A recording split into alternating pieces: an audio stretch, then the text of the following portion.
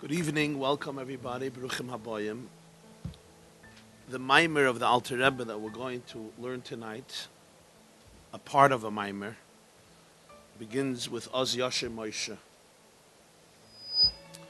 It was said in the year Tov Kuf Samach Gimel. That would be in the English, in the secular calendar, that would be 1803.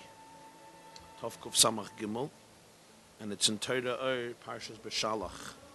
Daf Samach Beis, Amud Beis. The way the Torah and the Likkutei Torah were published is, each daf consists of 4 columns. Each Amud, each page has 2 columns. So the way they reference Maamarim and Torah and Likkutei Torah would be Beshalach, Daf Samach Beis, Amud Aleph, Amud Beis, Amud Gimel, Amud Daled. Unlike in Gemara, we have Amud Aleph, Amud Beis, because there are 4 columns, so it's Amud Aleph, Amud Beis, Amud Gimel, Amud Daled. So Amud Gimel would be the right column of page 2, and Amud Beis would be the left column of page 1. So this Maamar is Daf Samach Beis, Amud Beis. You should just have this for future reference. So let's begin inside. Oz Yashir Moshe uvnei Yisrael es Yashir hazois l'Hashem vayomru le'moir. Shira Lashem ki ga'iga sus v'reich v'rama vayam. So after the Jewish people pass the Yam Suf, the Red Sea splits and they cross it, so the Shira is sung. And the way the Parsha describes it, this Shabbos Shira, Parshas Beshalach, is that then Moshe and the Jewish people sang this song to Hashem, and they said, Shira Lashem, let me sing to Hashem ki ga'iga, because he is exalted above the exalted ones. A horse and its rider he hurled into the sea. Hine lahavin inyan kriyas Yamsuf. To understand what was the theme behind kriyas Yamsuf. One of the Yesaidas in Torah, especially in Kabbalah and in Chassidus, is that every concept, every event had much significance. In other words, Kriyas Yamsuf was a great miracle. But why this miracle? Hashem could have performed the same objective through many other methods. So there has to be some idea, some theme that was being conveyed through the specific episode of Kriyas Yamsuf. What was behind Kriyas Yamsuf? He doesn't want to understand the physical dynamics of Kriyas Yamsuf. That's not the focus of Torah. He wants to understand the inyan of Kriyas Yamsuf. What was the message behind it? What was it expressing? V'gam, more, even more so, and this second question will only intensify the first and prove the need for an explanation. Haloi lefi derech b'nei Yisrael mimitzrayim l'eretz Yisrael lo yehoya lehem derech halayam ela shetziva Hashem vayashuvu vayachanu chuli. According to the route that the Jewish people took out of Mitzrayim, they weren't heading towards the Yam Suf. At some point, Hashem said, "V'yashuvu, return back, go backwards, as though you're going back to Mitzrayim." Pare will think you're confused and you're lost. So, in other words, it's not that the Yam Suf was en route and they had to get to a certain destination. They had to get to Har Sinai. They had to get to Eretz Yisrael. The Yam Suf was there, stopping them. So you had to split the Suf. He says that wasn't even the derech. The route of the Jewish people was not supposed to take them through the Yam Suf. Elamai, he wanted there should be Kriyas Yamsuf for the sake of Kriyas Yamsuf. Kriyas Yamsuf wasn't just an incidental miracle in order to achieve the objective of the journey, because it wasn't part of the journey. Furthermore, v'gam lo yavru es hayam me'ever le'ever ela b'yitzad sheyardu b'yitzad atzmai alu. This the Alter Rebbe is quoting, even though he doesn't give a reference, from a Tosfos. The Tosfos in Erkin Daf Tesvav Amud Aleph, Masechta Erkin Daf Tesvav, Tosfos proves from Chazal that the Jews did not cross the sea from one side to the other side. Actually, they went out, they made like a semicircle. They went out from the same side that they went in. So it wasn't even that, again, that this was the derech, this was the path. Actually, they went out from the same side they went in. So what does this mean? It means that the objective was not to get to the other side. The objective was the splitting of the sea per se, independently. The question is why? Why Why was this a necessary miracle at this point? So you might say, well, he wanted to finally get rid of the Egyptians, but there's different ways to get rid of the Egyptians. Again, there was Makas Pchoros, there was Dever, there were so many different methods throughout history. There would be a story with Sancherib, there would be a story with Sisera, etc. But the fact that Kriyas Yamsuf was chosen means that there is some message that the Jewish people had to experience. Becoming a nation, leaving Mitzrayim on the way to Matan Torah, before they could receive the Torah, receive their mandate as a people, they had to have a certain experience. And that experience was Kriyas Yamsuf, parting a sea going through a sea that parted. And the question is, what was the teichen of this?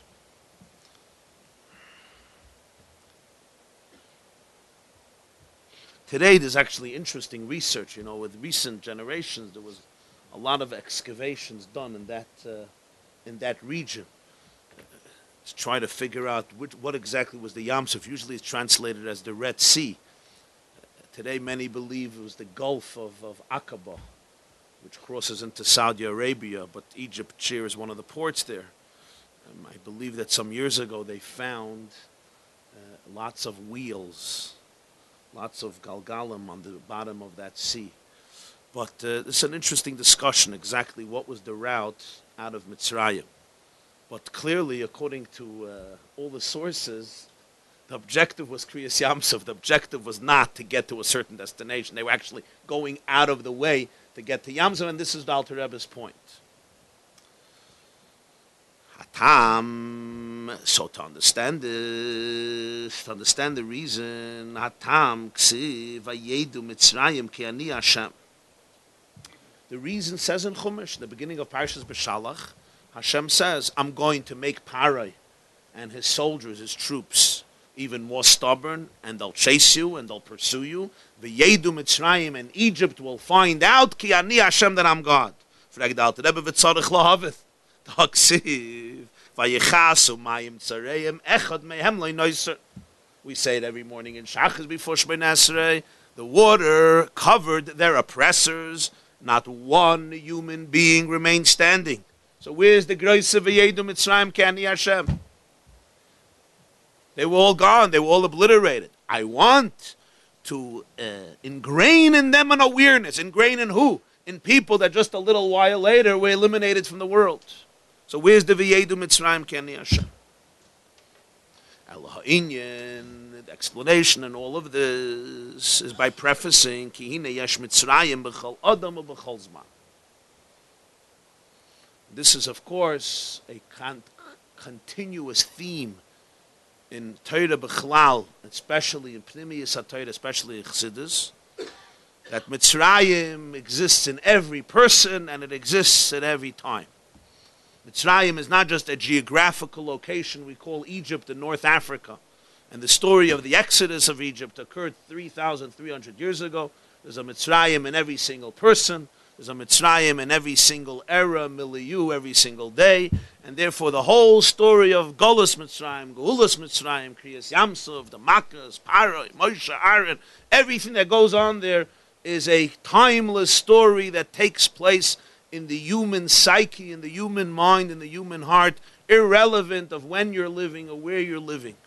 In other words, the stories recorded in the Torah are timeless stories because they each symbolize phenomena, reality, dynamics, struggles, dilemmas, and issues that we deal with on a daily basis. This is why Chazal said in the Mishnah Masechta Pesach in the last chapter.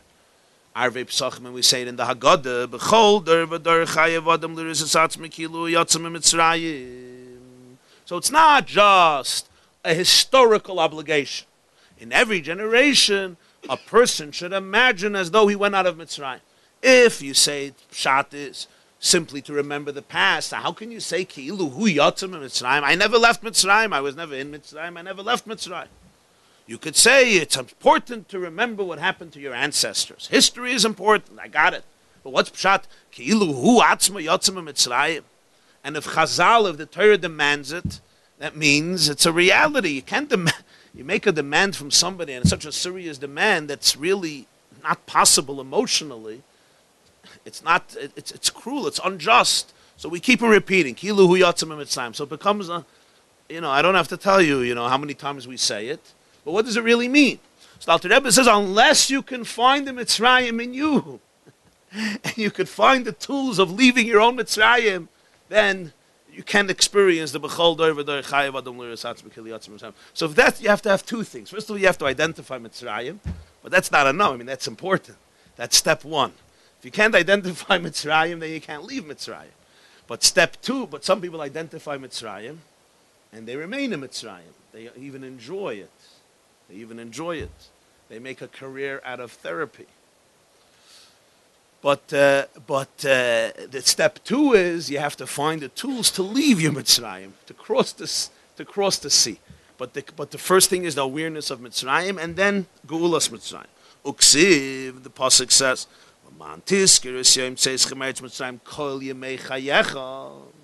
and this is, of course, not just a commandment to that generation. It's a commandment to all generations. We mention Yetzias Mitzrayim every day because it says Kol Yemei Chayecha. As the Haggadah explains, Yemei Chayecha Hayomim, Kol Yemei Chayecha Haleilos, day and night. Chachamim Yemei Chayecha Olam Hazeh, Kol Yemei Chayecha Lavi L'Maisa Mashiach. So again, what's the point? The point is because the experience exists throughout your life. But there's something else. It says in Tosefta Brach is the beginning of Perek Beis. Shetzarech lisker gam kin kriyas Yamsuf. Tosefta says the biblical obligation to remember Yetzias Mitzrayim every day, day and night, includes not just leaving the land of Egypt, also kriyas Yamsuf, which is the reason that Chazal Anshe Knesset Hagdolah instituted that in the bracha that we say after Kriyas Shema before Shemona Esrei, we speak at length about Kriyas Yamsuf in Ezras Haveseinu, as he quoted earlier. V'yamsuf lem bakata v'zeidim tibata v'didim havarta. You remember? V'yichasam ma'im tzerem echad me'im lenoisi. You might even say it tomorrow morning and think about it. Al zois shibchu ahuvim. So therefore, it's a tosefta that's part of the chiyuv. What's the point here? It's all leading to the same nekuda. You have to identify the Yamsuf in your own life, just like you have to identify the Mitzrayim in your own life, because it exists in every person and every day.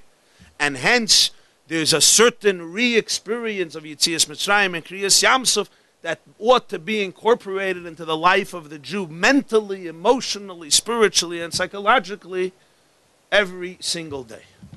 What is this? So the Alter Rebbe will now give an introduction, and then he will get into the actual explanation of Kriyas Yamsuf.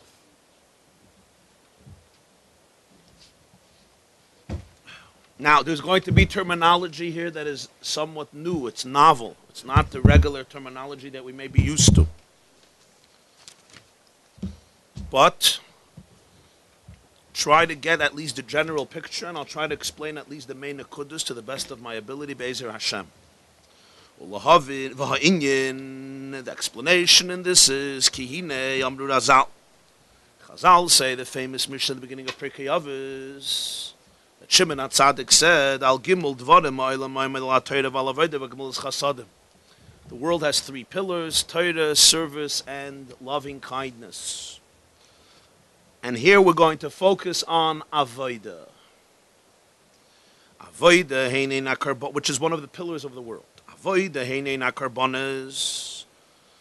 Avodah is usually referred to the Avodah of the Karbonis, the Avodah in the Beis Hamikdash, right? The Rambam.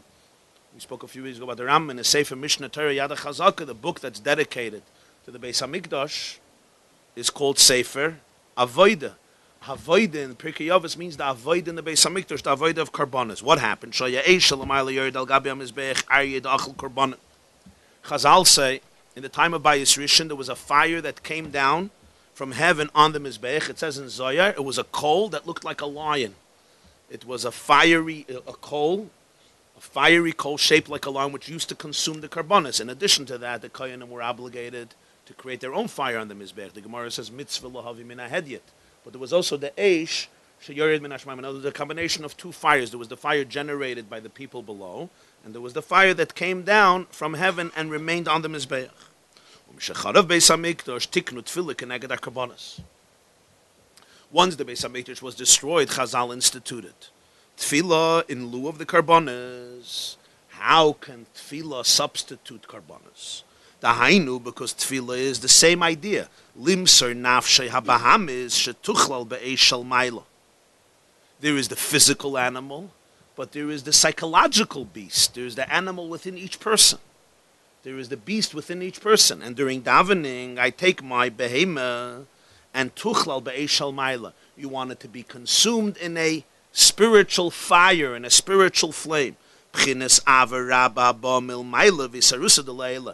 is the fire, a love that comes from above. It's an arousal. It's that comes mila'ela from Hashem. During davening, there is that fire available, and I want to take my behema, just like physically in the Beis HaMikdash, you took the behema and you offered it on the Mizbeach. Here you take your inner animal during davening, and you want to sublimate it, you want to allow it to experience a heavenly fire. Where do we have in davening, however, the concept that a fire comes from above? That's the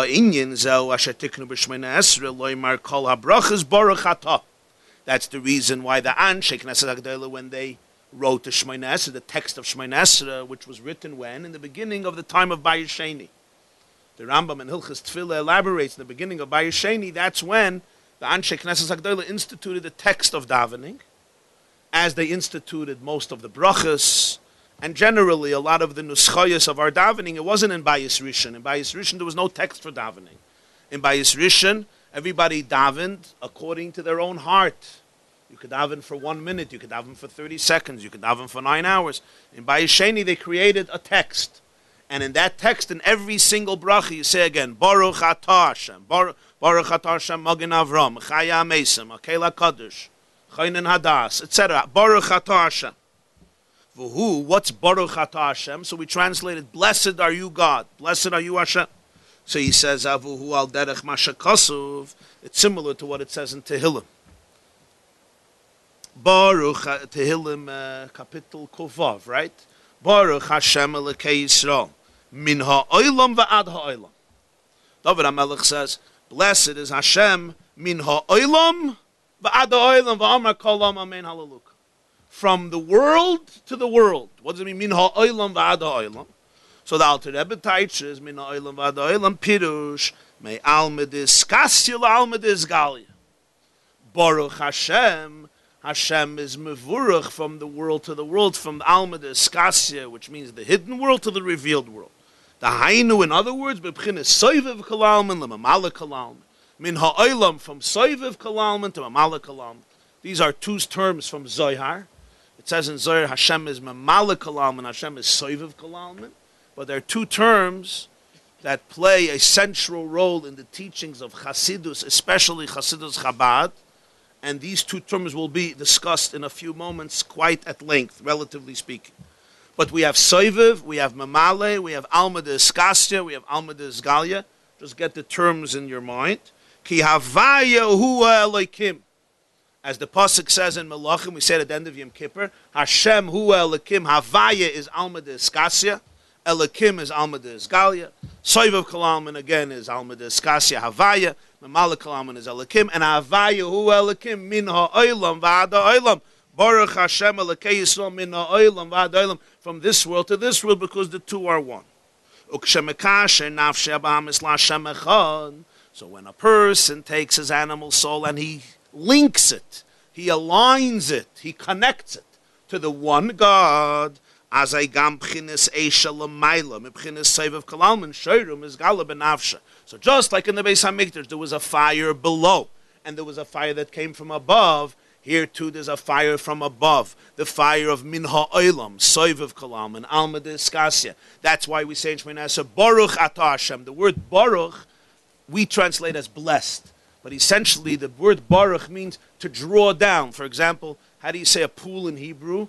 Brecha. It comes from Tanakh, Brechas Mayim, because it streamed from a wellspring, from a canal, from a river, from an ocean. So Brecha means you create a channel from something. And you have in Mishnayos, Hamavrich es hagefen.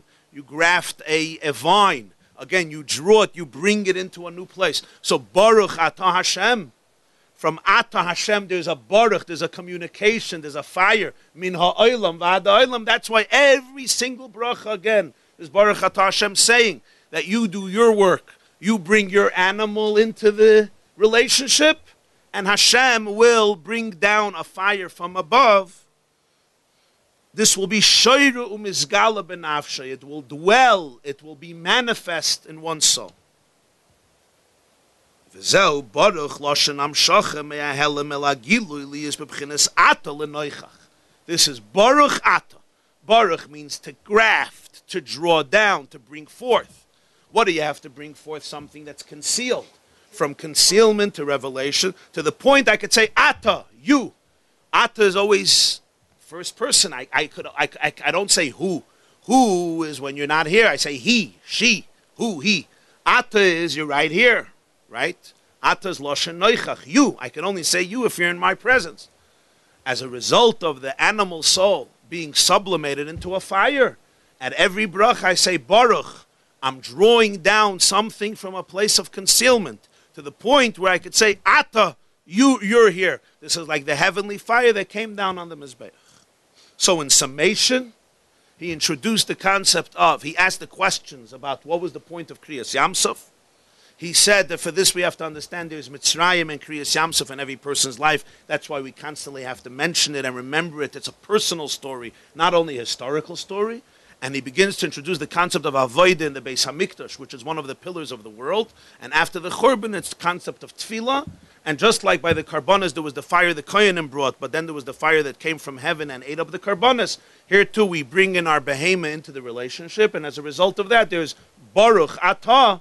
There's a revelation. There could be a communication from something deeper. Min ha'olam v'ad ha'olam, from Soiviv into Mamale, from Alma de Iskasya into Alma de Isgalia, from Avaya into Elikim. But what does this mean? Good question. Being in the explanation is Kihine Omer Azal, the Gemara says in Chulin, Kol ma sheyesh bayabosha yesh bayam. Big yisoid of Chazal that whatever exists in dry land also exists bayam. Kol ma sheyesh bayabosha yesh bayam. It's not completely two separate worlds. That's not what happens. Rather, if it's bayabosha, it's also bayam. This is a Gemara in Chulin Daf Kuf Chav Zayin. And the Gemara continues, Kol ma sheyesh bayam, yesh bayabosha. In other words, when you come to the ocean, when you come to the beach, all you see is the waterbed. You don't see anything else. Maybe you see a few fish swimming close to the surface. But don't be deceived, because if you go a little deeper, you'll see there's a whole universe there.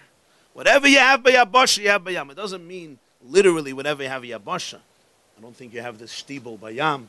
At least it doesn't look this way. It means every type of creature you have by Yabasha, you have some parallel to it.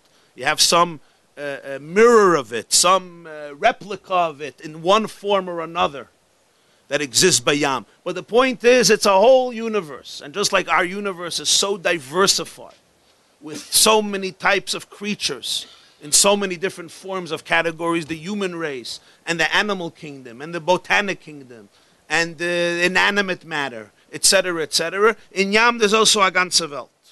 So Yam, but this is the Yam, and this is the Yabosha. So he says, Yam, ubchines alma de Iskasya, v'Yabosha ubchines alma de Isgalia.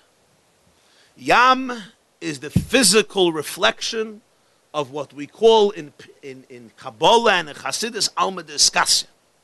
Yabasha, dry land, this is the physical manifestation of what we call Alma de Isgalia. And we say, Kol ma sheyesh b'yam yesh b'yabasha. Whatever you have here, you have there. But here it's Isgalia, it's revealed, and here it's Iskasya, it's eclipsed.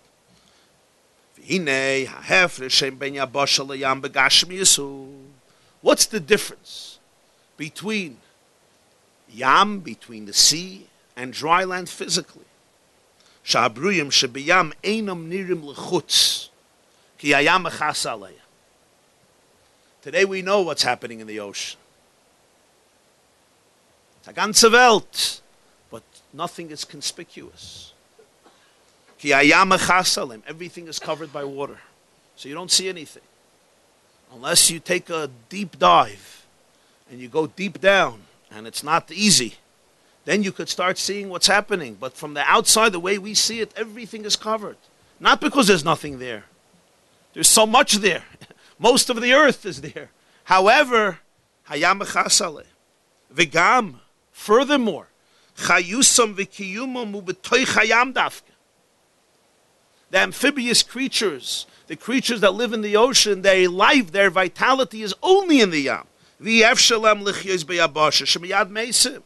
You take the fish out of the water, he perishes immediately. They can't live in Yabasha. So number one, you don't see them. They're completely covered by the water. But it's not just they're covered by the water. Their whole life is from the water. And if you separate them from the water, even for a few moments, they have no chayas, they have no ki. What about creatures on dry land? It's a whole different story. The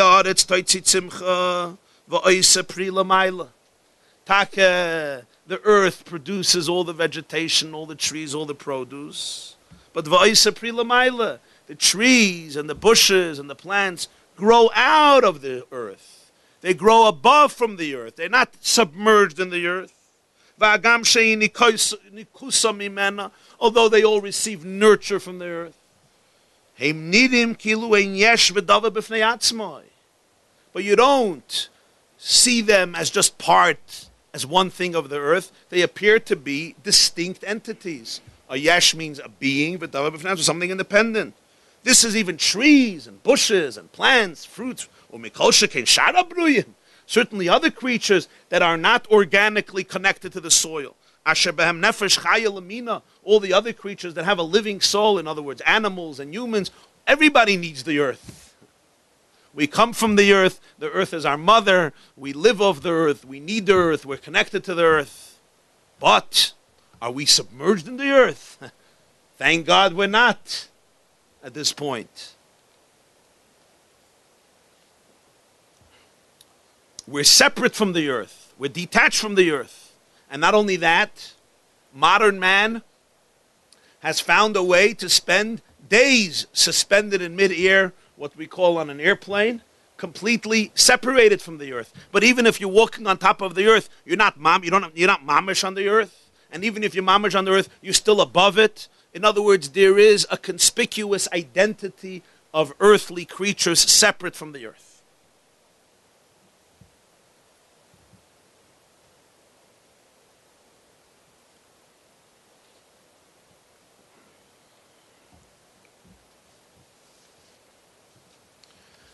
Derech ze yuvan ha-hefresh.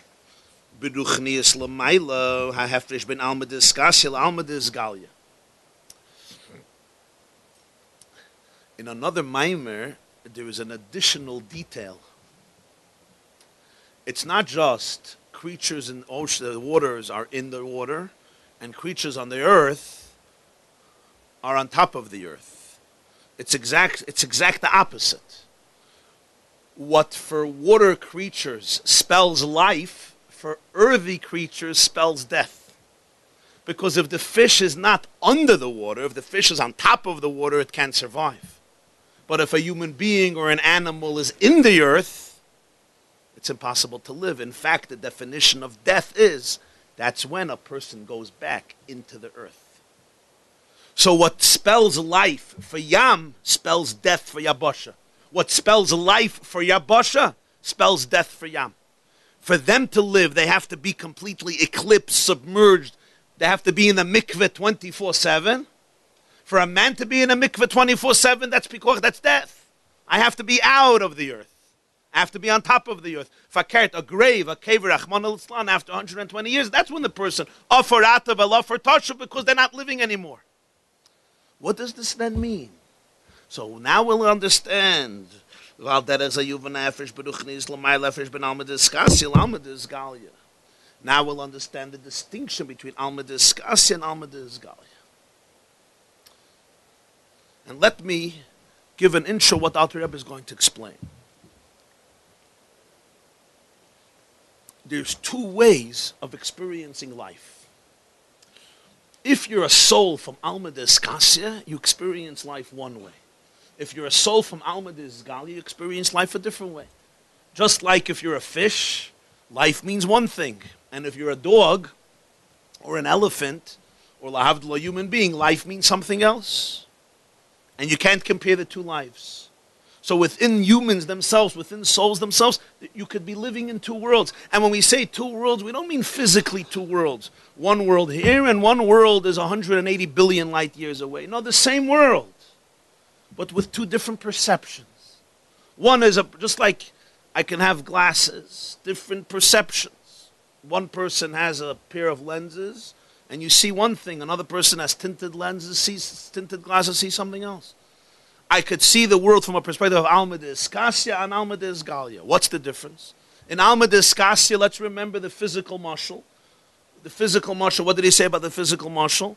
Number one, you don't see any creature. All you see is water.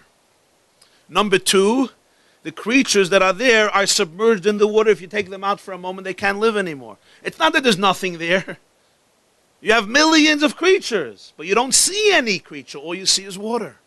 And if you take them out, they can't live. What does this mean in Ruchnis? What's this? This would be a perception of the world that everything is actually one. All you see is the water that covers everything. Because you recognize that there's a oneness in all of existence. What type of oneness in all of existence? Since the whole world, that was not a water-like creature. That sounded like a bird.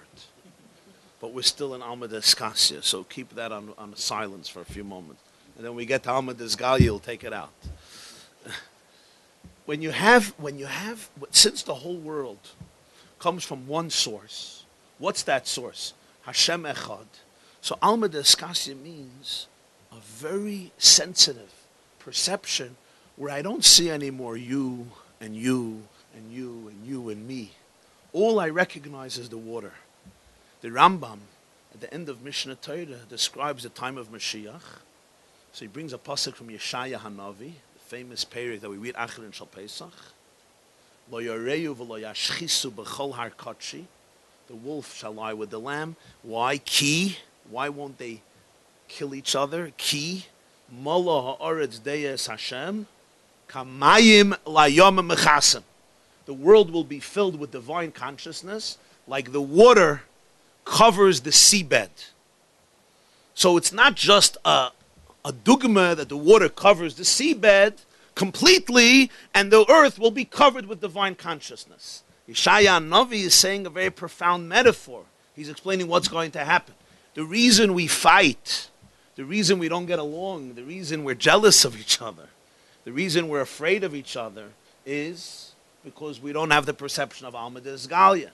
We don't see the achdus, we don't see the oneness. Every creature is separate, everybody is distinct. In Alma Deskasya, what you see is the water.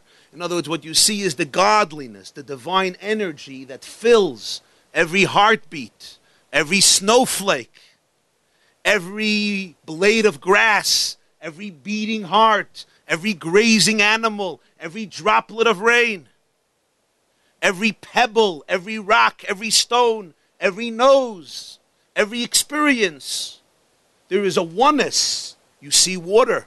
Now, it's not that the water obliterates differences. There's still the whale and the salmon. There's still the tuna and the carp. There's still the tilapia and the Chilean sea bath. I'm not going to now do pkias of thousands of species of fish, but you get the point. And I don't have to tell good Jews that you can't compare tilapia to tuna. Chalila v'chas. It's a different world. But when I come to the ocean, all I see is water. In other words, recognizing the oneness of Hashem doesn't mean there's no you, there's no me, there's no differences. But what I recognize is not the difference. What I recognize is the oneness that pervades and permeates and encompasses all. There's just achdus. And why is that? Because everyone feels if you take them out of the water, they can't live. This is a level of consciousness where I know what does it mean to live. To live means that I'm completely in oneness, in dveikos, in connection with Hashem's energy, which is compared to the water. And if for one moment I'm detached from that energy, I consciously can't live anymore. So life equals oneness with God. That is life, because I recognize there is one source of life, there's one source of vitality, and therefore my life means that there's a seamless flow between the source and me. So creatures in the sea are a metaphor of somebody whose perception is that there's oneness that pervades all of existence. And what does life mean? Life means I'm completely submerged in that source. I'm just an expression of that source. I'm a continuum of that source. Alma Disgalia is the exact opposite. In Alma Disgalia, I see you and I see you. I walk outside. I see there's a sidewalk and there's a car. There's a tree and there's a store. There's a person and there's a dog. There's a cat and there's a frog. There's a pebble and there's a rock. There's a leaf and there's a trunk. And everything has its own distinct identity. Is it not all one? Is it not all receiving its energy from Hashem? It is. Just like we all receive our energy from the earth, but what we see is distinctiveness. And if you would take all these creatures and you would say, go into your source, go into the earth, they wouldn't be able to live. Because the definition of our life is that we feel separate, we feel detached. That is our life. And only after our death do we go back into the source. So what for Alma Disgasia is life would for us be the cessation of life. And what for us is life is for Alma Disgasia death. You understand? For what for us is life is that sense of separateness. I am. That's what Alma Disgalia deals with. I am. There's I. And there's you. That's what it means, two worlds. It's two perceptions, it's two ashkafas, it's two perspectives. This is Yabasha, and this is Yam.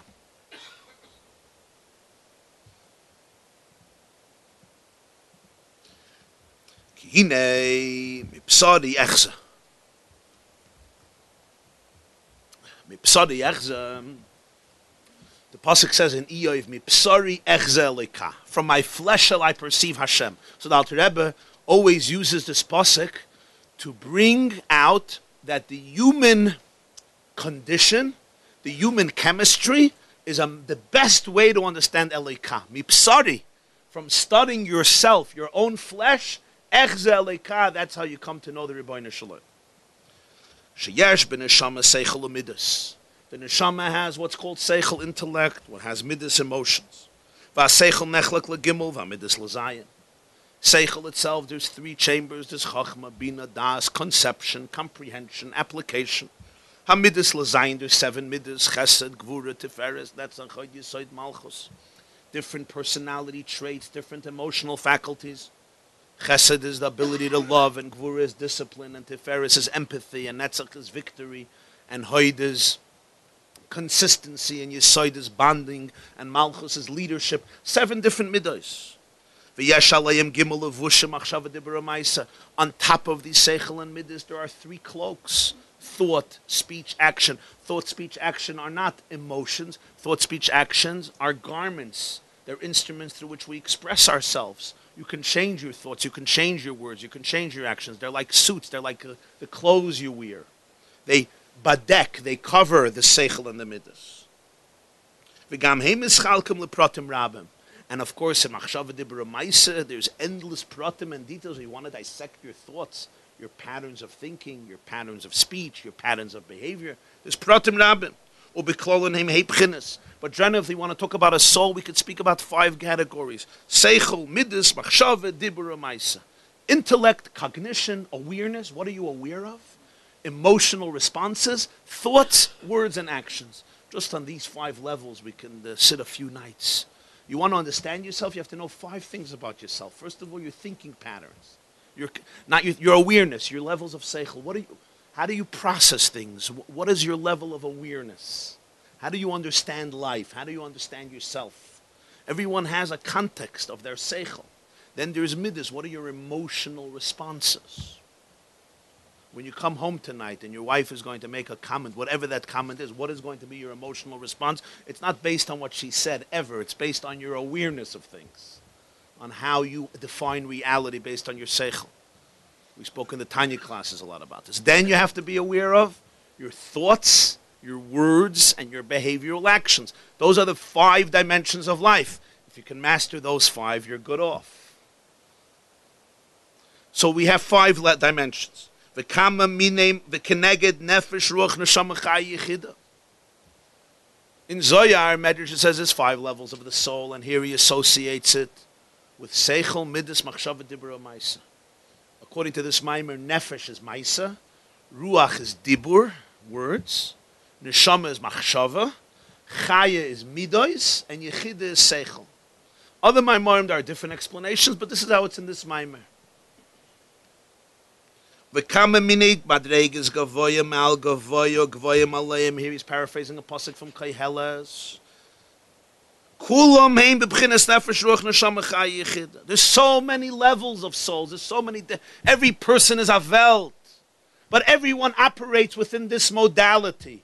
We all have seichel. Seichel is your intellect, your cognition, new things that you learn and old things that you learned. Your intellectual paradigms, through which your awareness is, through which you experience the world and yourself. There's midos, and then there's machshava d'b'ramais. There's so many madregas, but everyone has these 5. Kol echad yesh lebchina b'fnei atzmai mashem b'chaveirah. Your awareness is not my awareness. Your emotions are not my emotions. And it's really fascinating. You know, you walk down a street and you walk in Manhattan, you see thousands of people, right? Well, thousands, sometimes hundreds of thousands of people. Today everybody's on a cell phone, walking, and everyone in their mind is the center of the universe, right? One guy walked out of an office, he just lost $10 million. Another guy walked out of an office, he just made $10 million. Another guy walked out of an office, he's dreaming about making $10 million. Another guy just got divorced. Another guy just got married. Another guy is going to the therapy. A guy is coming from therapy. One guy is celebrating. One guy is... But everyone in his mind, das is the Welt. This is me. This is because it's my seichel midas machshava d'b'ramais. It's my orbit. It's my planet. You're in your planet. Everyone is different. Yesh, and now he goes. Yesh mishoivid b'bchinas madregas klois hanefesh. Chuli. He doesn't elaborate. Alter Rebbe's examples of distinctions of personalities. It's a little different than what I gave. There's one madrega. He's in a state of klois hanefesh. Somehow I don't see that in Manhattan so much. But that's one b'china.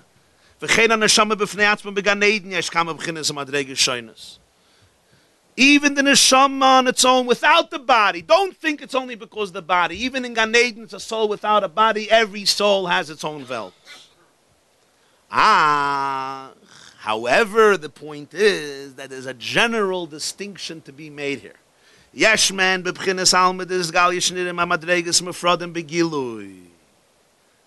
In all of these souls, the common denominator is shenidim hamadregas mufradim begilui. They take a look at their seichel, midos, machshava, dibur, maisa, and each level of identity is distinct. V'yesh mehem shem almadis kasya shem pteilim b'metzias b'mekoiram. And then you have souls that are in almadis kasya, they're in the water, meaning they're completely submerged. Their whole identity is submerged in their source. Shehu b'chinas soivev kolalmin. This is what's called soivev kolalmin. The kula kamei keloi chashiv. In whose presence nothing has chashivus as an independent thing outside of Hashem. Keloi chashiv, don't translate it. Keloi chashiv, it doesn't exist. Keloi chashiv, it doesn't have a chashivus as something outside of Hashem. It's why? Because you feel that, as he said, Petelim b'metzias b'mekoiram, it's completely one with its source. Umibchinezu ha'isamadregas Moshe Rabbeinu olav hashalom shenemar alav min hamayim mishisiyu. This is the bchina of Moshe. So you have two souls. All these madregas we spoke, that's all a symptom of Alma Desgalia. Alma Desgalia means there is a diversified world, and within the person there is diversity. This comes from what we call memale kolalman. Alma Desgalia comes from a consciousness called soivev kolalman. An example for this would be, take this cup. I'm holding here a cup. This cup has many dimensions. There's tea in this cup. You may have put sugar in the cup. You may have put milk in the cup. So there's a mixture of different liquids. You didn't, but you may have. There's the quality of the cup. There's the height of the cup. the depth, the width, the length, etc. And this is not such a complex creature. But there is diversity, there's different parts. The same is true with the table, the same is true with the sefer, the same is true with your body, the same is true with any substance. Everything has its dimensions and its differentiated points. But imagine, in your mind you imagine an object. You know, sometimes you're daydreaming, as some of you are probably doing right now, and you're thinking about something. That something that you're thinking about, you could be imagining your child or your house or your car or your tree or your business, and it's all there in your mind. But there it's completely submerged in your mind, and it's just one thought. There's no differentiation. This is a metaphor for Soivav Kalam. Mamalik Kalalman and Soivav Kalalman parallels with Alma de Izgali and Alma de Iskasi. Mamalik Kalalman means the way Hashem fills the worlds. Soivav Kalalman means the way Hashem surrounds the worlds, encompasses the worlds. What does it mean, surrounds the worlds? Mamalik Kalalman is a metaphor. It means there's the divine energy, the way it's custom-made, the way it's tailor-made to the individual identity of each creature. Just like the soul. There's the way the soul expresses itself in the arms, and in the legs, and in the abdomen, and in the brain, of course, and in the nose. And each one captures a different energy of the soul. The soul on its own is one spiritual, undifferentiated entity. But in the body, each limb channels a certain dimension of the soul. Mamalik Kalalman is the way Hashem allows his energy to be custom-made, tailored, designed, individually to every single creature in a different way. The animal, the human, what type of animal? Every creature, every creation has its own chemistry, its own DNA, its own structure, its own brain, its own soul, its own energy. And this is what creates differentiation. Ich bin ich und du bist du. That comes from Mamalik Kalam. And Hashem fills the world. What does it mean, fills? He fills it like a hand fills the glove, like the water fills the cup. In other words, he accommodates. It's the energy that's suitable, that sustains and designs and creates the individual image of every single creature as is. And when you're in touch with that, you're in touch with Alma de Izgalia, meaning you may recognize that you have a source, but what you recognize is your distinction, your individuality, your identity. This is Mamalik Kalalman. Soivav Kalalman means there's a divine energy that is infinite. And it encompasses the whole world as one, like the waterbed, like the water that covers the entire ocean, and all of the creatures are part of it, are submerged in it. This is the divine energy that's not tailor-made. It's not custom-made. It's not individuated between one creature and another creature. That's the divine energy that's limited, and it shrinks itself, and it becomes suitable according to each creature independently. Soivav Kalalman is... It's Ein Sof, it's infinite. It's like when your mind imagines an object, and your mind now encompasses all the dimensions of the object as one. Physically, I can't embrace this whole room. Everything has its own chalokim, its own... But in my mind, I can have this whole room in my mind, b'bas achas. That would be Soivav Kalalman. But Soivav Kalalman is, in other words, Hashem's energy that permeates the whole world is a oneness. And when you're from that neshama, from Alma de Iskasi, you're sensitive to Soivav Kalalman, and therefore all you see is the water.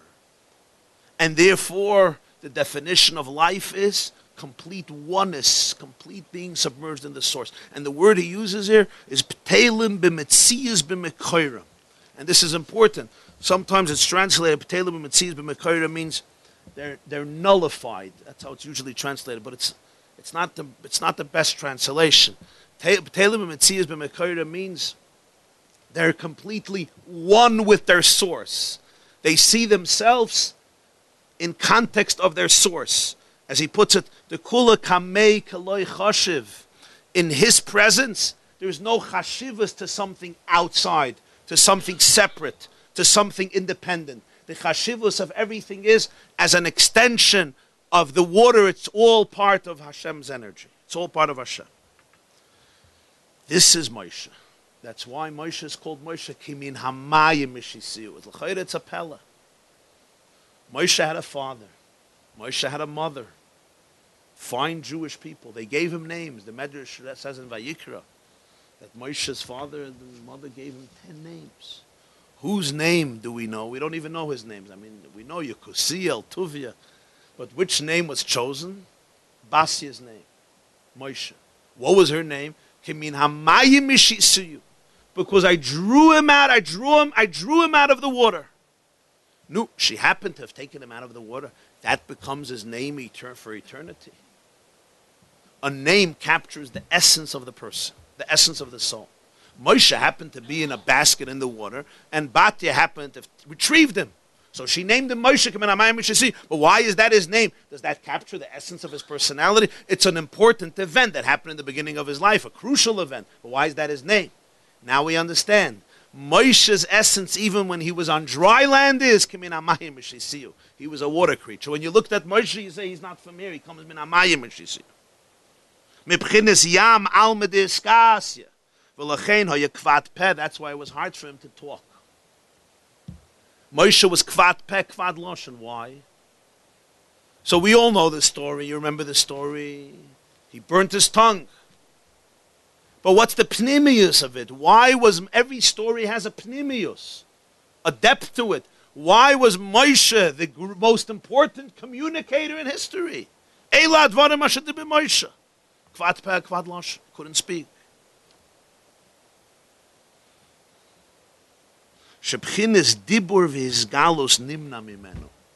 The way he puts it. The concept of his galus, of expression, was prevented from his life. Not because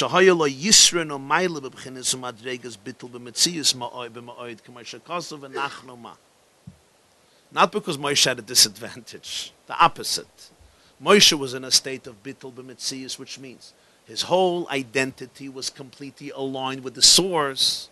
So therefore, naturally, he couldn't communicate, he couldn't speak, because he did not experience himself as something distinct and separate, but rather was completely one with its source, and therefore he was always lost. He was always submerged. He was always aligned with that source, and he did not feel that presence that is required to become a teacher, a communicator. Moshe Rabbeinu says in this week's parsha, what are we? What are we? We're just channels. This was a representation of his bittul b'mitzias. When you're deeply, deeply engrossed in a thought, when you're trying to figure something out, when you're deeply engrossed in a meditation, you can't give a speech at that moment. Even when somebody comes and says, talk to me, not now, don't distract me. The way you have it in halacha, Aidi de tarid lemivla loy polit. It's with meat, but it's also true with people. When you're busy absorbing, you can't emit. To be in a state of speaking, the person is not absorbing. On the contrary, they're in a state of communication. Moshe was always absorbing. Moshe was always submerged in the water. For Moshe to communicate, to speak, was unnatural. It was opposite of the very vibe of his essence. His essence was always in a state of Kabbalah. What was Kabbalah? Why?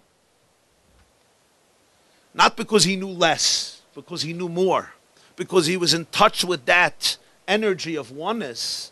And because of that, there was no separateness, there was no presence, which would allow him to become a medaber, to become a mashpia. So now he comes back. V'zeu inyan habrach at oilam vad oilam sheyiyeh b'chinas alma diskasya ub'chinas soivev kalalman shub'chinas bittul dekula kamei kaloi choshev nimshach begoli gam ba'alma disgalya v'ro kol basar. Now we understand what Kriyas Yamsuf was all about. For the Jewish people to become a people, before they're going to receive Torah, the first thing that had to happen was the Yam had to split and become Yabasha. You're supposed to figure this out. It doesn't say so clearly, but this is the Mahalach of the Maamar. The Yam had to become Yabasha. In other words, what usually is water suddenly becomes dry land.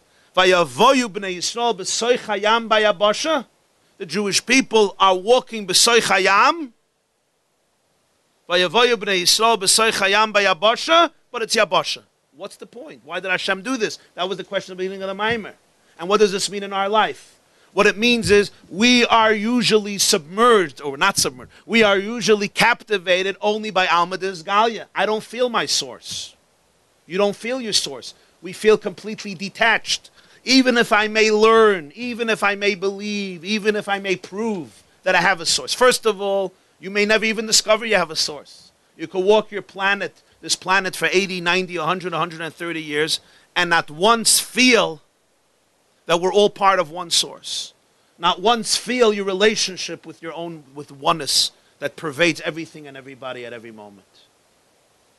So I'm like completely isolated in my own ego bubble without feeling anything. Even if I'm somebody, I learned about it and I think about it and I daven with it and I learn it.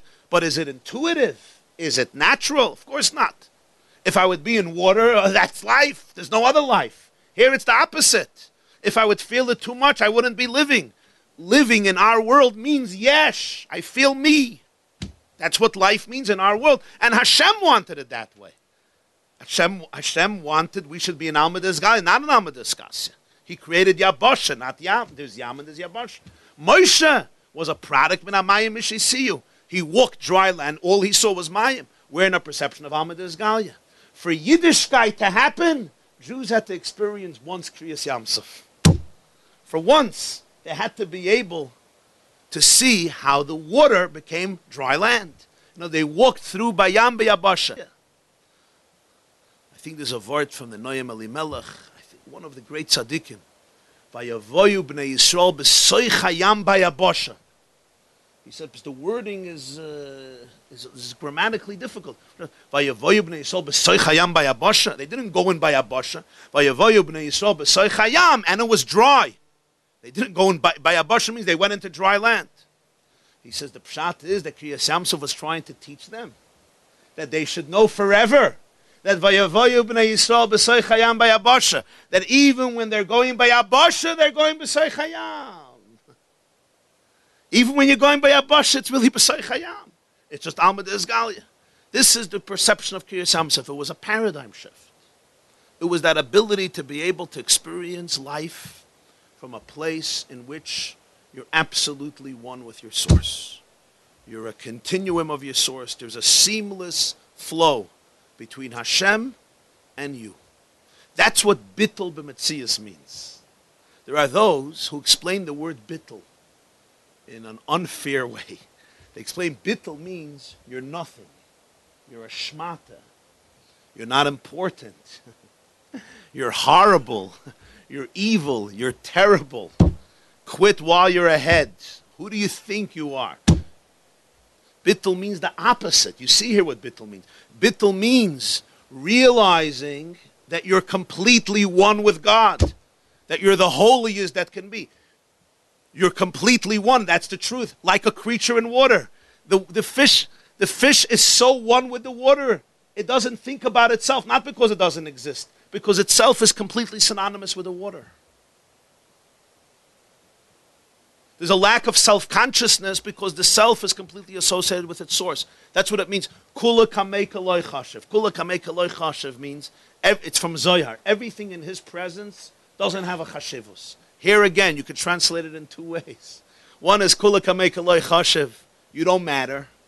Your kids don't matter. Your life doesn't matter. Your personality doesn't matter. What you do doesn't matter. Your whole thing doesn't matter. Take out the garbage and remember that you're garbage. That's the main thing. Kula kameka loy chashiv. That's not what kula kameka loy chashiv. It means exact the opposite. Kula kameka loy chashiv means when you realize, when from his presence you'll realize that the chashivus of everything is only that it's part of oneness, that it's part of the divine.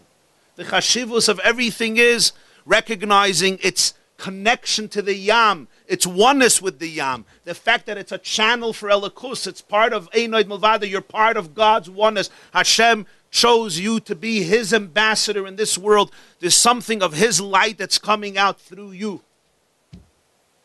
And this encompasses every person. And it encompasses all parts of the person. That was Moshe's consciousness. Min hamayim mishisiyu. Kriyas Yamsuf was that paradigm shift. There was no way they can receive the Torah without that. Because if you receive the Torah without that, ultimately, it's hard to understand what the Torah wants. The Torah keeps on talking about things and you're like, who are you talking to? I'm a regular person. Only when you understand your makar and shoirish, who you are in your pnimius, what you're connected to and what you're capable of, then you can appreciate Matan Torah. So this is the Baruch Atah Hashem, to draw down that Alma de Iskasya should take root in Alma de Isgalia, that Havaya should take root in Elikim, that Soivav Kalam should take root in Mamala Kalam.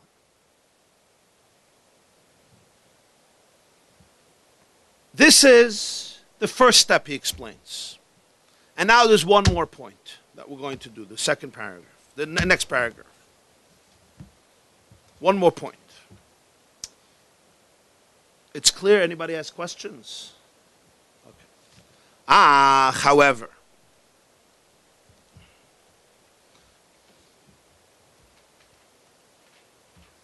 somebody once said, I had an uncle, a great uncle, his name was Reb Shmuel Levitin. So he once said anecdotally, as a darshan can came on the tshuvaton, which means a public speaker will never ever do tshuva. He can't do tshuva. Why? He said an ordinary Jew, even if he's apathetic and careless, but once in a while he'll open up a sefer, or he'll hear a drasha or a shir, or he'll see something in life, and he'll get a shtickle chizuk, a shtickle isoirus, he'll be a raz. Something will happen. He says, but a darshan, if he reads something inspiring, or he hears something inspiring, or something happens to him inspiring, what's his initial thought? This is gewaldig for the next speech. This is awesome for the next drasha. So he said he can never apply it to himself, so he'll never do tshuva. So somebody was once sitting with a darshan at a fabrengen, and he was giving him musar. And he said, you know that a darshan will never do tshuva, and he gives him this whole drasha, and I said, it's a gewaldig word for my next drasha. So this is this is an example of speaking, but it's the energy going outward. Saying this in the middle of a shir is probably a little bit paradoxical, but here it's deeper. In other words, it's not just because speaking is often the person doesn't mean it. Not that the person is just busy projecting. It's about the performance more than about the internal state. He's not even talking about that. That's already a lower level. Even words that are authentic and that are honest, but nonetheless, I have to be in a mode of giving, of communicating. And in the state of Alma de Iskasya, the fish doesn't want to be seen. Not because the fish is insecure, because the fish recognizes what it's part of. It doesn't want to be seen on its own, because we want to be seen not because we're confident, because we're not confident. When you're really, really confident, you don't want to be seen. You understand, yeah? We're not confident, so we have to be seen. Because without that, what do I have? But when you realize who you're really part of, when you realize what you're part of, then you don't want to be seen. You don't want to dilute your truth. You don't want to compromise the energy. You don't want to be detached. It would you'll come to a fish. You know, the fish will come to a therapist and saying, I'm suffering from insecurity. The therapist says, of course you're suffering from insecurity. All day you're in water. You're embarrassed to come out. Show up. Flex your muscles. Fish says, gewaldig idea, right? The fish jumps out of the water. 10 minutes later, he's gadal v'yizkadash. Shoite. Why should the fish want to leave the water? Select. When you realize that real life is your channel for Hashem, you don't want to be seen. The you that wants to be seen doesn't exist. But when I don't exist, then I want to be seen. So you have to understand this. Moshe didn't lack confidence. That's not why he spoke. On the contrary, it was a whole different type of identity. It's an identity that comes from realizing how awesome it is not to have an identity. Not because you're a loser, but because on the contrary, because your identity is batal b'metzias b'mekayr, because it's part of Ein Sof. So why should you want to be seen? The tainug, the ostis anagel Hashem, of experiencing the Ein Sof. Why should you want to detach from that? Maamar is like a fish going out of water, so that everybody should take a picture of me. When there's nothing but the picture, then I want a picture. And this is true of life. And you have to understand this, that these are subtle distinctions in life. There's two types of bittul, you understand? There's bittul that destroys, and there's bittul that is the most powerful, joyous, pleasurable experience. And it's both the word bittul. You could be mavatal somebody, and you could, usually when you mavatal somebody, it's the first type of bittul. You're threatened by them. That's why you mavatal them. And then there's a different type of bittul. And the second type of bittul is the most joyous. It gives you life. It gives you strength. It gives you empowerment. It gives you simchas hachayim. It gives you menuchas hanefesh. You're part of Ein Sof. Why should I want to be seeing? I'm just a channel for God. That's existence. B'teilim b'metzias means that you realize your whole identity is part of the water. You don't want to be seeing. And it's not a struggle. I don't want to be seeing. My eye is lechatchila part of God's eye. And that's what Kriyas Yamsuf is in Avodah. That's what it means in life. So to go out of Mitzrayim, to really go out of Mitzrayim, you have to be able to experience Kriyas Yamsuf. Now you're going to ask me how. Okay. The first step is understanding a little bit what we're talking about. Let's just learn one more shtickle here. Achkol b'chinas bracha v'amshachem al mayla lamata zui b'chinas madregas avodas hakoyin. Remember, how did this all begin? Tefillah b'makam karbonis. By the karbonis, you had koyanim and you had leviim. The koyanim did the avodah. What did the leviim do? Not everybody realizes that in the Beis Hamikdash there were two major concerts a day. What concerts? Symphonies. So he says, all this brachas, baruch atah, bracha v'amshachem al mayla, this is all the koyin. The baruch atah, bringing down alma d'eskasya to alma d'esgalia, that's the koyin. Aval avodas ha-levim midah acheres oisabam. The Levim, they had a different midah. He milmata l'mayla, not bringing the higher to the lower, bringing the water consciousness to the yabasha consciousness. Soivav to mamale, no, mimata l'mayla, going up. The ksiv, it says in Parshas Koirach, va'ovad ha-levihu. It's a strange pasuk. The Levi should serve, but it says the Levi should serve him. So he teaches shebchinas avedasi bebchinas alma deskasya. Shelo yeh bchinas madregas alma desgalya nidel bchino madrega klal. Velo yeh teifes makam klal. Not like the Kohen. The Kohen's avodah was milmayla lamata baruch atah. That in alma desgalya v'ro kol basar there should be the hergish of alma deskasya. The Levi is va'avad ha-Levi who? Who is the opposite of Atah? It's not Baruch Atah. Who is always third person? He. It's Nister. It's Lashon Nister. Because the Levi operates in Alma Deskasya. What is he searching for? He's searching that Alma Deskasya should not become manifested. Like we say, the pasuk says in Divrei Hayam, we say it every morning in Vayevorech David, Atuhu avaya levadecha. Meaning, you are alone. What does it mean you're alone? Atu Hashem levadecha. A moment later you tell me, Ata sisas Hashemayim shmer Hashemayim kol tzvam ha'aretz v'chol asher aleh hayam v'ata mechaya eskulam. So what's the Ata Hashem levadecha? So here you have the two states. Alma d'eskasya, Alma d'esgalia. There's Atu Hashem levadecha. Then there's Ata sisas Hashemayim shmer Hashemayim ha'aretz v'chol asher aleh v'chol asher behem. And then there's v'ata mechaya eskulam. So he teaches Ata Hashem levadecha she'einoi begeder almin klal loy begeder mamali v'loy begeder soiviv. This is a profound new nekuda, but the point he's saying is even soiviv kalalmin doesn't capture God, because that's all Hashem, the way you're defining him in terms of a relationship with the world. Either mamali kalalmin or soiviv kalalmin. Either he fills the world, meaning he limits his energy according to the specific container of the world, or soiviv, he does not limit his energy. It's a transcendental energy that consumes and encompasses the whole world. But he himself, Atu Hashem, is levadecha. Einoi begeder almin klal. There's a truth of Hashem that's completely not defined by the worlds or by any relationship with the universe. What did the Levim do in the Beis HaMikdash? They used to sing and play instruments. Every morning, every afternoon, Talmud Shel Shachar, Talmud Shel Ben Arbayim, Karbonis Musafim, there was a whole symphony going on. You had Levim who sang, you had Levim who played instruments. You know, minimum 12 Levim. Maximum, you can have hundreds and thousands of Levim. They would stand, it was called the Duchan, the Koyanim B'Avedosam, Levim B'Duchanim, and they had a lot of instruments. They had violins and harps and flutes and cymbals and trumpets.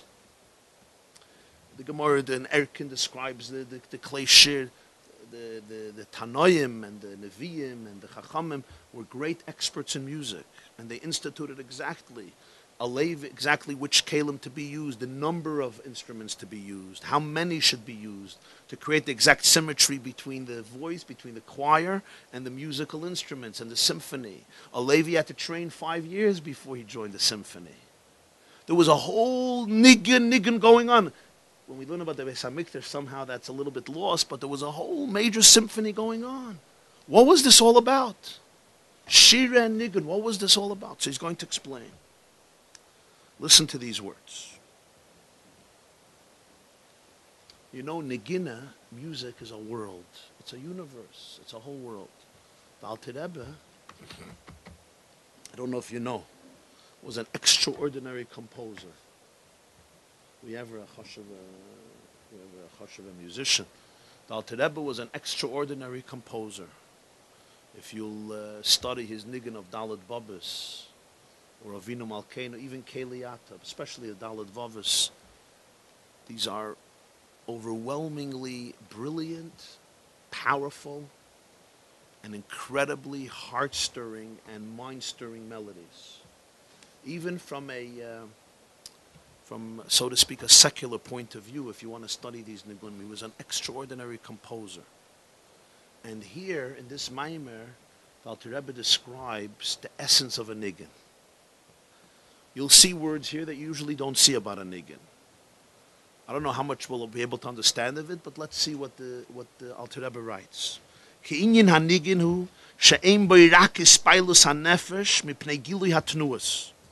A nigun has only one aspect to it, hispailus hanefesh. It moves the soul because of the tnuas, because of the modes, the stanzas, the tnuas are the stanzas that become revealed in the nigun. V'loi mipnei sheyesh betnuas hahem mitzad atzmum shum seichel v'hischatshus. Elo mipnei gilui hatnua misoirer gilui halev. It's not because those stanzas have in them a novel idea, p'hischatshus. You hear it and you say, gewaltige new idea, I get it, wow, p'sa vort, a kvetch, p'sa naye Rambam, a naye pshat. A good philosophy, a good word in theology and psychology. No, ain't shum seichel v'hischatshus. Elomnei gilui hatnua misoirer gilui halev. Singing, bringing out this tnua, arouses something in the leib, brings out something in the heart. V'lachein afilu b'nigun yashon, yesh isoirus v'hispilus mipnei gilui hatnua sheba. It's a nigun yashon. It's an alte nigun. You sang it today 50 times. You sang it yesterday 100 times. You've been singing it for 30 years. Was weißt du das? Imagine a Rav gets up and he gives the same sermon for 30 years. Actually, it happens. Not in this shul, but it happens. Yeah. Viful is Yashir. Viful is Yashir. Yeah. They say, I told you when they say that a joke you could repeat twice. A joke you could repeat every 2 years. A story you could repeat every year, and a Dvar Torah you could repeat twice in the same sermon. But even a joke is funny, right? But imagine if you heard a joke 6 times, right? Even if it's the best teller of jokes, you know the punchline. With a nigun, it's a funny thing. It's the other way around. Once you fall in love with a nigun, you play it again. What do they have? Shuffle. What do you do on the repeat. You put the teenagers have repeat. You probably know from your own homes. If you take the headset to your ears, and you'll see they could repeat the same nigun. What 10 times? They could repeat it 900 times till 4 in the morning till they fall asleep. Verkehrt. The more you love the niggin, the more you want it. So you'll ask them, Rabbi, you're normal? Imagine you'll say the same joke, you say the same Torah, you say that, I got it already. Unless, it's a new kvetch. But there's no new kvetch in the niggin. It's the same singer, the same niggin over. What happened? So the Alter Rebbe says, you have to say, that what the niggin is not giving you pleasure because it's a good vart, it's captivating, it's mesmerizing, it's chachus, it's a new hergish, it's a new ashkofa, it's a new awareness, it's a new idea, it's a new gedank, it's a new seichel. No. It's reaching a place that's very, very deep in the heart. And the Tnuah brings it out. And from that, there's a tremendous inspiration, a tremendous delight, a tremendous pleasure.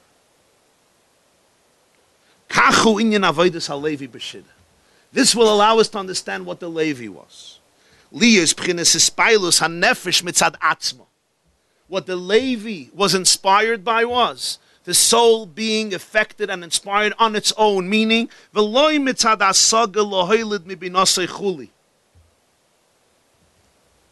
when this writer wrote Chuli, it was the Alter Rebbe's brother, Rabbi Leib. I think he was probably writing fast, and he assumed that you're going to understand how his brother ended the sentence. It's not that the Levi says, let's think, let's meditate, let's do his boinanus, and from his boinanus we'll develop an emotion. No, that's not what a niggin is. That's not what a niggin is. A niggin is not about, we're going to think through an idea, and as a result of that, we're going to get inspired. That's not the Levi. Why? Because the Levi is not being moved by a hasaga that's going to create a hergish. Who? Because va'avad al-Levi hu b'chinas ato hu Hashem levadecha the leis machshavet tfisa beklal. What the Levi is looking for is the ato hu Hashem levadecha. That nekuda that it says in Zohar, no thought can grasp him at all. So no comprehension, no isboinenus, no feeling can grasp him. He's looking for the ato Hashem levadech. So let's understand. Mamalik halalmin. Ultimately, I can have some level of appreciation. I look at the world and I say, marabu masach Hashem. Study a tree. You'll be moved. Study a blade of grass, you'll be moved. Study your digestive system. Study what it takes for you to listen to a word. Study what it takes to pick up your finger. You'll be moved, you'll be impressed. That's all mamalik halalmin. That's God shrinking his energy, restricting it to the point that it creates diversified creatures in an endlessly brilliant way that we still can't fathom. Soivav kalalmin is a deeper awareness. Soivav kalalmin is the way Hashem's energy is not limiting itself according to each creature individually, but that there's a oneness like the Yam that encompasses and permeates and penetrates all of the creatures as one because of his infinite energy. But over here, there can also be some type of hasaga, some type of sensitivity. But the Levi knows that there's Atu Hashem levadecha. There's you alone completely beyond even being grasped in terms of infinity. Infinity is also some type of definition. There's finite and then there's infinite. I can appreciate the disparity. So what does the Levi do? The Levi sings. What's the singing? The singing is not about hasaga. He wants to touch on the kudah that less machshavet tfisa beklal. I don't want to think. The Levi doesn't want to think. Liberate me from thoughts. I want to be one with the one that I can't grasp. Not even in terms of Soivav Kalalmin. That's where the niggin comes in. I want to grasp that which I can't grasp. I want to completely go out of myself. I'm not looking for a vort. I'm not looking for a vertel. I'm not looking for a chiddush. So the Levi sings. In that singing, there's a spilus hanefesh, as he describes. There's a spilus ru'usa de liba. Ru'usa means rotzen alev sheyin egeyad hanefesh nekudas halev v'loy li is b'chinas makef levad. He doesn't only want this should be makef, which means superficial, but he wants that the essence of his soul should be one with that oneness. Val zeh, val dvar zeh, val derech zeh niskin psuki de zimra koydem Krishna. Before Krishna we have psuki de zimra. This is the substitute for the Levium. Till Baruch Sha'amar we discuss all the karbonas, that's the kayanim. And then Baruch Shama, we go to the Levian. Mizmah l'soida, and the whole psuki de Zimra. What's Zimra? Zimra means a niggin. V'lechein koyer noisem psuki de Zimra. Shein kein pchines niggin. People say you're saying the same psuki de Zimra for 20 years, 30 years, 60 years. What's again hallelujah? You're going to sing? Tell me again hallelujah. Shu kein pchines niggin. Shu rak harchavas hadibur. Ubira inyan. He says psuki de Zimra is not trying to make chidushim. Psuki de Zimra is trying to sing. It's trying to bring out a song. Harchavas hadibur, elaborating the words. Ubir inyan b'toisvus bir lefarish hadover heitev lahalev liboy v'nafshe sheyispal b'zeh. It's trying to tickle your heart. It's trying to move you. Okay, we didn't move you with Yich Void. Let's try again. I want to move you. I want to move you that there's something higher. There's something deeper. You're not a brute, beastly, lowly, despicable animal as you think you are. You're not just an insecure, wounded creature. There's something more. We try to tickle. Again, it's like the same niggin again and again. You should be moved. If you're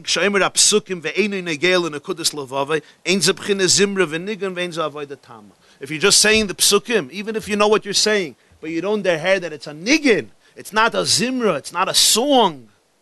It's not a song. There's no outpouring of the heart. Like by a niggin, it's not the wholesome avoid. V'zeu ashira l'Hashem ki goy go. Ashira l'Hashem. I'm going to sing. Why sing? Why not give a shir? Ki goy go. Pirush. Shebchines ashira hu mipnei ki goy l'may l'migo. You know, when I sing, when I realize ki goy go. Go hu b'chines soivav kalam and the kula kamei kalei chashav. He's exalted, he's above, he's infinite.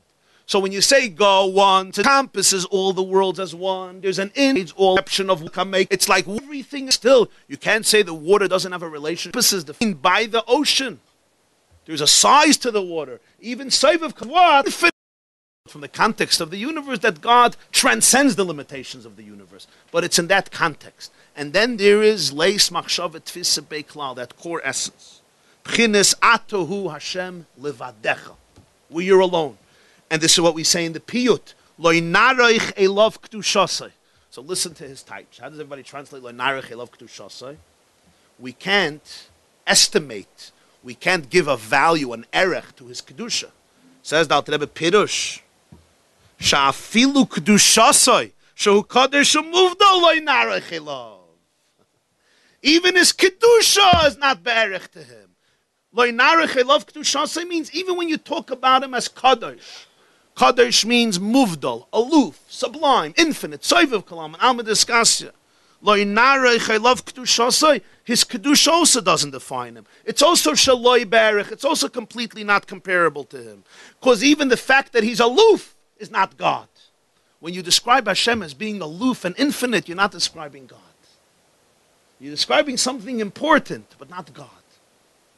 Hashem is not physical, but he's also not spiritual. He's not the world, but he's also not above the world. Leis machshavet tfisa beklal. And the Levi wanted to touch that. But because you can't describe it as physical, you also can't describe it as spiritual, you also can't describe it as being far or as being close. It's not far and it's not close. And therefore, it could be very close, just like it could be very far. It's there. It's there. Even the word there doesn't describe it. That's what the Levi was touching. So the Kohen is bringing the carbon. The Kohen is the Jew saying every day by davening, Baruch Atah Hashem. The Kohen is the one who's operating in Alma de Izgalia, but he wants to bring Alma de Iskasya into Alma de Izgalia. That's the Kohen.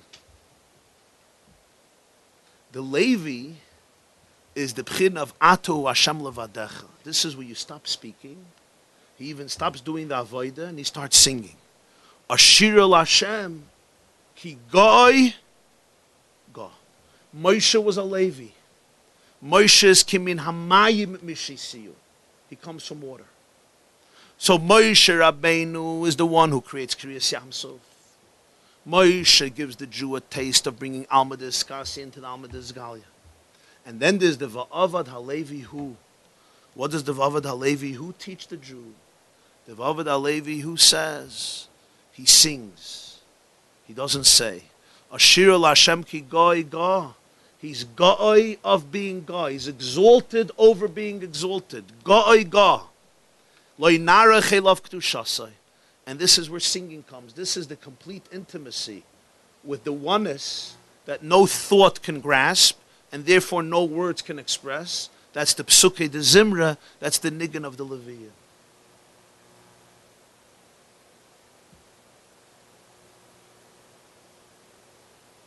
You know the Maisa with the Mojitzer, yeah? The Mojitzer Rebbe, Rabbi Yisrael Taub. You know, in Mojitz, Nagina is very powerful. In Tofresh Ayin Gimel, in 1913, he traveled to Berlin. The Mojitzer Rebbe traveled to Berlin. He was suffering from sugar. And he needed a surgery. In Berlin, there were great doctors. They said, you must have surgery. There was a problem. He was too weak to have anesthesia. They couldn't perform it. So you know what he told them? He said he's going to compose a nigun. And they should watch him. And when he's in the midst of the nigun, they should perform the surgery. And then he composed the famous... I think it has 32 stanzas, yeah? How many stanzas does it have? I saw someplace 72 stanzas. Somebody wrote 44 stanzas. It has dozens and dozens of stanzas, and they performed the surgery successfully. Ad kedei kach. They performed the surgery without anesthesia because his body couldn't take it. That was his koyach hanegina. There's a story about the Alter Rebbe that he once traveled to a city called Shklov. Shklov is in the Lita, in Lithuania. Belarus, Lita. Depends who won the war that Monday.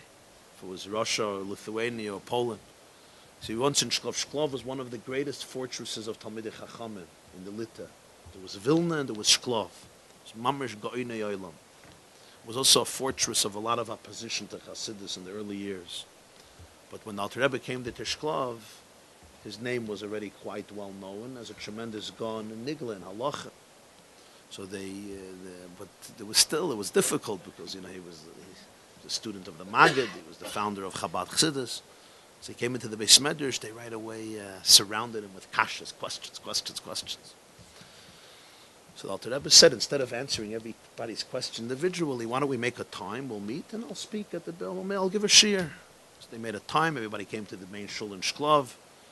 Alter Rebbe went up to the bima after hearing hundreds and hundreds of questions.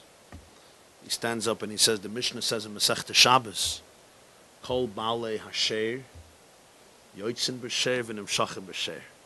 Sher means a collar. So all animals, Baalei Hasher, all animals that go out with a collar, Yoitzin B'Sher. So even on Shabbos, they can go out to the street with a collar. V'nim Shachim B'Sher, and you can schlep them, you can draw them, you can move them with a sher as a collar, and it's not a problem of carrying on Shabbos.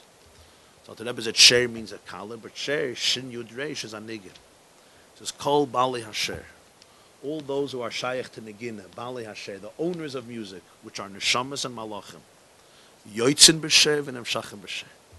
Whenever they want to go out of themselves, yoitzin, they want to go out of themselves, to go to a higher place. They want to relocate themselves. They want to go out of their bubbles, of their containers, to go to a new place. It's always through a niggin. V'nim shachim b'sher. And whenever they want to bring down something, they want to create a hamshacha. Yoitzin is milmata lamayla, to go upwards, and hamshacha is to internalize, to bring around his b'sher with a niggin. And he started to sing a niggin. This was his shiur, and he started to sing his niggin. And he sang for a very long time. It was known that Alter Rebbe's koil was like a lion. It was an unbelievable, very powerful voice. And there was a divinity, there was a godliness there. And the whole shul, this wasn't something that happened in Shklov on a regular Wednesday, trust me. This was quite a novel experience. I could just imagine the scene. But the crowd was transfixed from the Koyach HaNigah. And they all went into this, spiritual state of ecstasy. And Alter Rebbe sang for a very, very long time. And everyone said afterwards that every kasha that he had was answered during the niggin. And the chassidim that were there used to call it the Matan Torah niggin. because it was like a niggin through which so much Torah came into the world. How were their questions answered? If I have a question, I have a question.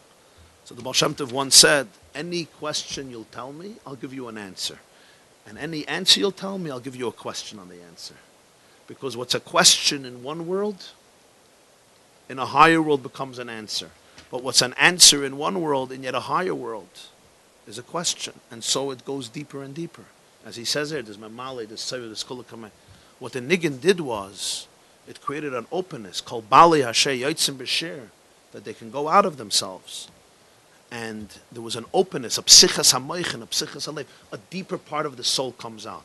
There's a nekuda of the nefesh that emerges. And once that emerges, so things that you didn't see yesterday, you see today. Things that you couldn't understand yesterday. You may have heard it for 20 years, but it didn't click. You know the information, but you don't have the wisdom. And it clicks because a deeper part came out and you perceive things that you couldn't perceive. This is not a miracle. It's not magic. It's not a chiddush. The point is that you get opened up to a certain fuse, to a certain dimension of yourself that you never knew about. The niggin brings that out. And when that comes out, you're capable of understanding things that you didn't understand, of feeling things you didn't understand, of perceiving things that you didn't understand. So in conclusion, what's the nekudah of Kriyas Yamsuf? Why did Kriyas Yamsuf have to happen? Kriyas Yamsuf had to happen because the Achana for Matan Torah was the point of learning how to create some type of synthesis, some type of shidduch, some type of connection between Alma de Eskasya and Alma de Esgalia. Alma de Eskasya, the world of complete oneness, of complete dveikus, and Alma de Esgalia, the world in which we populate with our consciousness of complete diversity and differentiation, to the point that they could walk inside that yam in the Alma de Eskasya, and suddenly it was exposed. What's usually only concealed and available only for the creatures of the sea was exposed for mankind. So now let's finally see how everything works together. This Maamar is still not over. The Maamar continues and develops a whole other profound idea. And based on what Dr. Rebbe explains at the end of the Maamar, we could now at last see how the different ideas fit together. Because the great question now is, how can we indeed integrate the two worlds, Alma de Eskasya and Alma de Esgalia, which are so different from each other? How can you synthesize the amphibious soul with the terrestrial soul? The soul that is submerged in water, so to speak, and the soul that exists on dry land. There is the soul that recognizes differentiation, individuality, identity, detachment, and then there is the soul that sees itself and everything else simply as a channel of Hashem's oneness. So ultimately, there's no distinction between you and me, because each one of us is an expression of that oneness of Hashem that pervades all of existence, save of Kalalman. How can you combine that perception of Alma de Eskasya with the perception and experience of Alma de Esgalia? They seem paradoxical. And yet, Dr. Rebbe is explaining this is the whole objective of Kriyas Yamsuf, that you walk into the sea, and yet the sea becomes dry land. In other words, Alma de Eskasya becomes Alma de Esgalia. The concealed world, the world in which the ego is completely concealed and submerged, experiencing the self as part of the divine self, and therefore experiencing the organic oneness in the universe. That world becomes Alma de Esgalia, it becomes exposed. What do we mean exposed? That we integrate that into our individual identity. In other words, there's two ways of living. One way you're living is Alma de Eskasya, meaning you're not exposed, you're concealed. What does it mean you're concealed? You're completely in dveikus, in oneness with your source. And one is Alma de Esgalia, where your identity is detached and it's revealed as a separate being. Doesn't have the experience, the mesikus, the beauty, the sweetness of bittul b'metzius. And that's the life that most of us inhabit, at least most of the time. Kriyas Yamsuf is the idea of synthesizing those two worlds. How can you? How can you, into your individual self, introduce that concept of oneness, which is the objective of Kriyas Yamsuf? The answer is only by introducing the third dimension. Atohu Hashem levadecha. The third dimension that Dr. Rebbe just discussed, that Hashem is not defined by physicality, but He's also not defined by spirituality. Even the idea of kedusha does not capture His essence. Even the idea of sublimity, transcendence, infinity. which demands full cessation of a separate being, even that does not capture his essence. His undefined essence can combine the two worlds of Alma Desgalia and Alma Desgasya, meaning that in my daily routine, living with my individual identity, living with my yesh, I can align it with the oneness of Hashem. Only when I introduce the third quality of Atahu Hashem Levadecha, there the two worlds can come together. Now let's understand what happens. So when the Jewish people see the splitting of the sea, in other words, when they see the synthesis of Alma Desgasya and Alma Desgalia, what's the response? Now the response is song. What is song? We just explained. Song is not something that can be captured in words. Song is not something that can be captured through ideas. Song is not about another idea, another method, another mechanism. Song is about something that no thought can grasp. You can't articulate it. It just moves the essence of the soul. When they see the synthesis of Alma Desgasya and Alma Desgalia, they're seeing something that can't be defined and grasped by words. Leis machshava tfisa beiklal. The response is Ashira Lashem. Why? Ki Goi Ga. Because we saw something that's beyond Ga. We saw something that's beyond Saiv of Kalalmin. In other words, Kriyas Yamsuf, the synthesis of the two worlds, evokes that song of the Leviim, Psukei de Zimra, which is why when do we say the Shira every morning in Shachris? This is the climax, this is the peak of Psukei de Zimra, of our song, the song that celebrates the synthesis between Alma Desgasya, Alma Desgalia, Saivav Kalalman, Mamala Kalalman, Hashem Hu Elokim, the amphibious soul and the terrestrial soul. Have a wonderful night.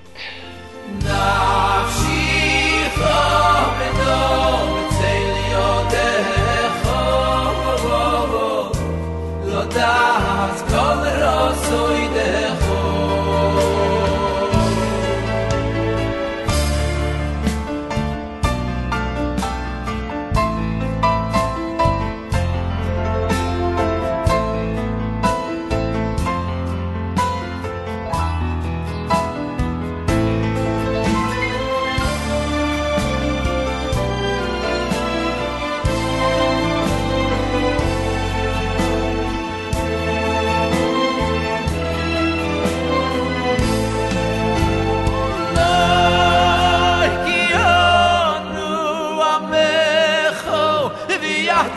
Eloheinu